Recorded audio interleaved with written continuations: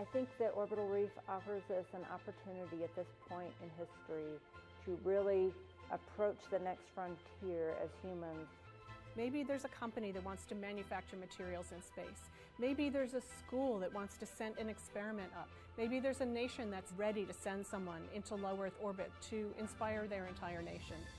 It's limitless, the This unique environment that's only a couple of hundred miles away from us is both transformative and accessible.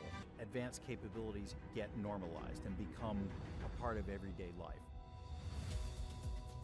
Orbital Reef is a full-fledged commercial space station. Think of it as a village in their own parts of Orbital Reef, doing their own activities, where all types of companies can come together and also provide opportunities for tourists to come and just experience what space is like.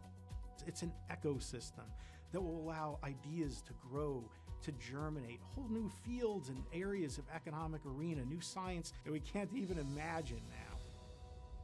Orbital Reef starts with two strategic partners, Blue Origin and Sierra Space. These two together have the fundamental elements that give us both transportation of cargo and crew and the destination system essentials.